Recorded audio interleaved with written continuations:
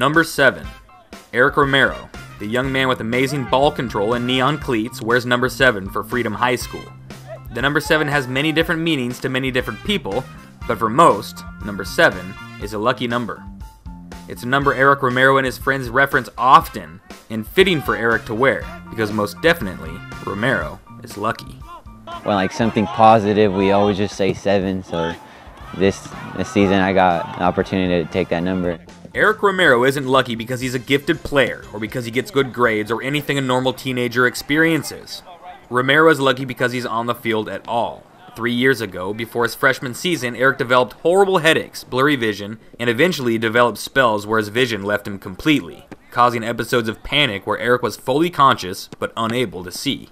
It was a lot of like going into hospital and getting checked, MRIs and CAT scans and all that kind of stuff.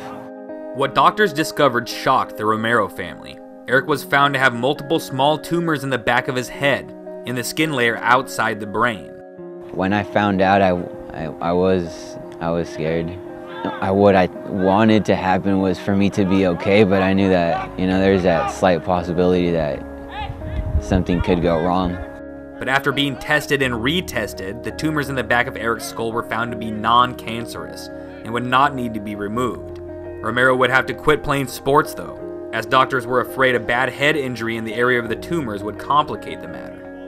Going through what he's going through, I can't imagine anything just tougher than that. So kind of me as a person, I look at someone like Eric and I realize, all these little problems that we deal with, and compared to his, it's nothing. After a year on the sidelines, the urge to play was too great for Eric. After learning how to manage his health and more than enough convincing his parents, doctors medically cleared Romero to play last season, and now he's a central piece on the varsity squad. At some point, when I found out, I think that I felt like what if I could never play again? It crushed me. But now Eric Romero streaks up and down the field. He's aware of his health situation but still plays aggressively, telling us, hey, you gotta do what you gotta do.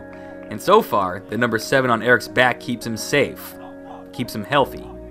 He's out there, I think, risking a lot every time he's out there in the game, and him wearing that number 7, I guess, is sort of like that, luck is with him, he never gave up. He never gave up, and now he's, I'm sure at one point in time he might have thought that I'm never going to play this game again. But he's out here, and I hope that he inspires other athletes to just never give up and be determined.